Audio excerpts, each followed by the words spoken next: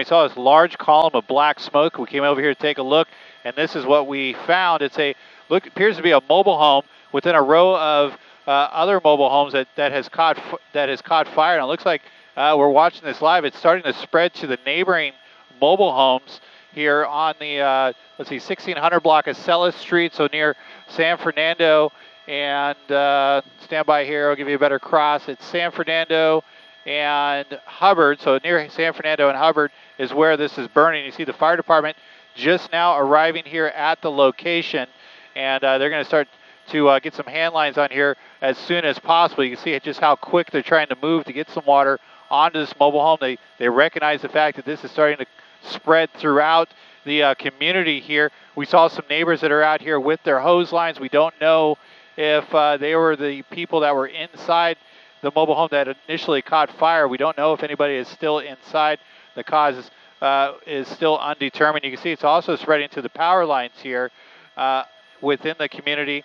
And LA City Fire now arriving on scene, quickly getting those hand lines out. They'll get some water on here very shortly. We're seeing LAPD or San Fernando PD now arriving here within the vicinity. They're going to start blocking off some of the streets here within this community. We'll widen out here and just show you how high this column of black smoke is rising over the San Fernando Valley.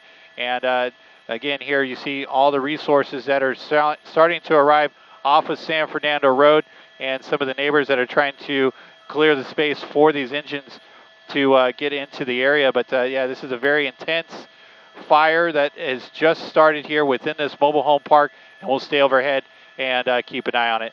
That's the latest from Sky 5. I'll send it back to you in Hollywood. Yeah, that black smoke really starting to kick up now, putting a lot of really nasty toxins in the air. Big concern too has got to be that automobile, Rich. It's right next to the fire.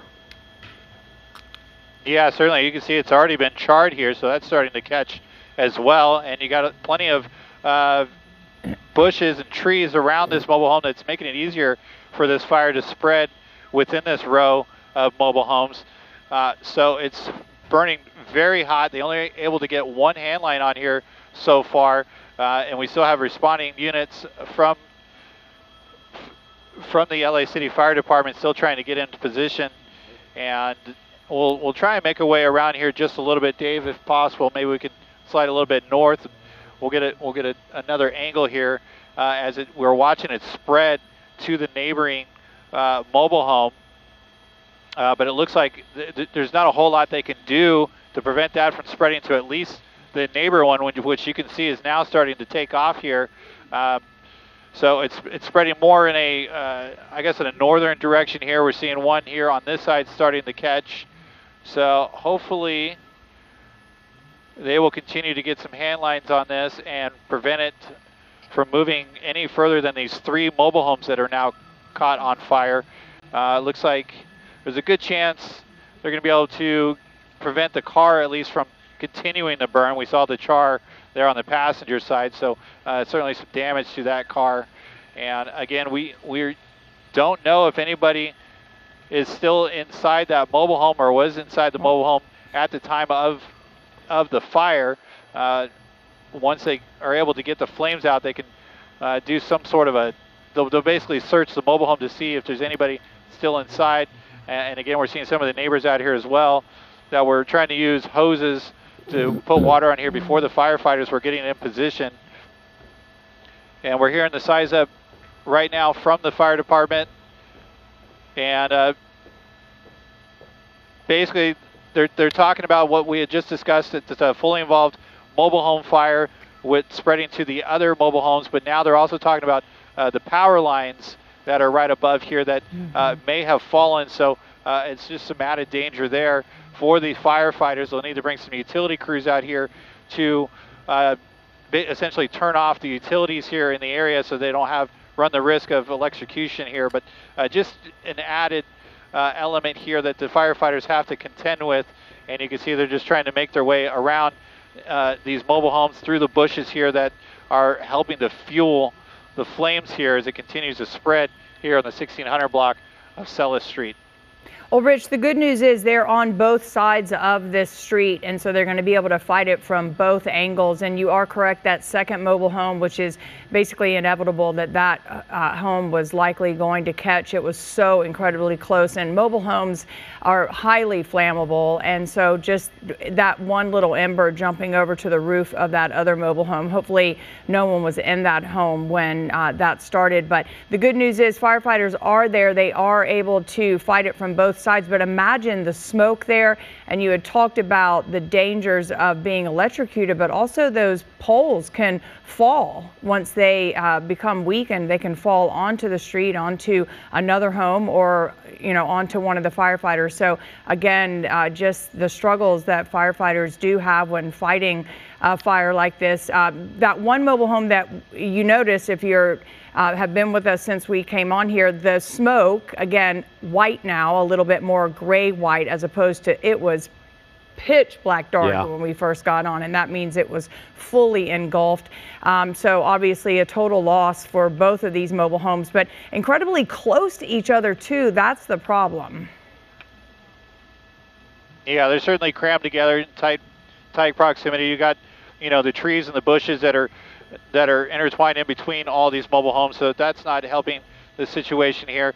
And the power poles, as you mentioned, yes, they can, eventually topple over, and then it's like a domino, right? They can start pulling the other poles along with it, but it looks like they're able to at least extinguish the flames that were on the pole, so hopefully that will stay intact here. We're seeing more and more water being poured into the mobile home, and earlier on we saw some I guess what would appear to be like maybe some natural gas, maybe some propane that was burning around the mobile homes. So hopefully we don't run that risk anymore.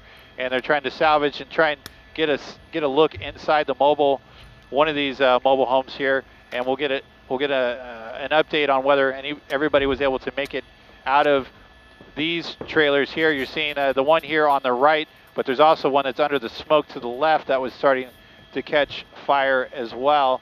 And Glenn, as you mentioned, that white car there that is badly damaged as that fire was burning very intense just moments ago. But a little bit of good news, at least for the one that initially caught fire. We're seeing more white smoke, but now the danger is off to the right there, as we're seeing it starting to burn inside of this mobile home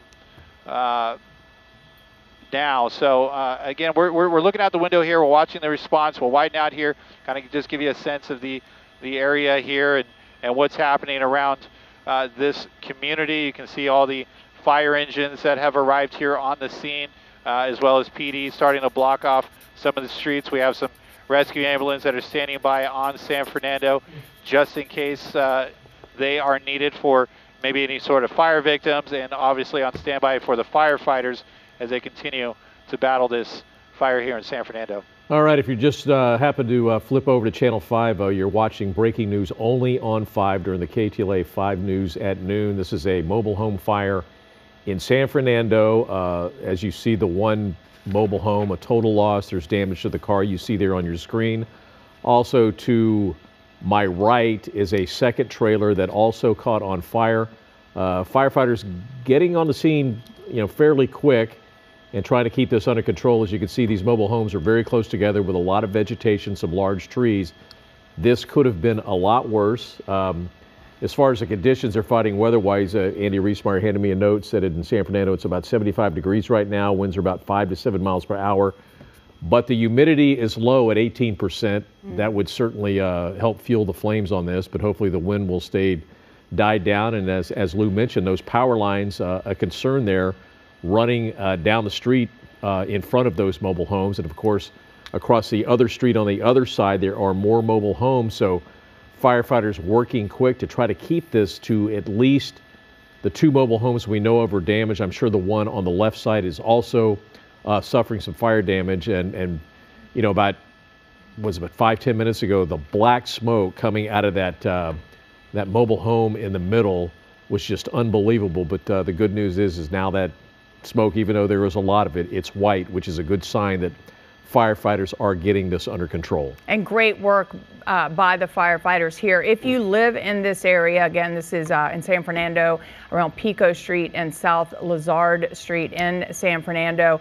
Obviously, going in that area, not a good idea right now. As much as you do want to check on your home, of course, we'll cover it here, but moving into that area, police are going to cordon off those streets, and they always advise for folks not to head in the direction of where that fire is, because you're only going to impede the work of the firefighters and police in that area.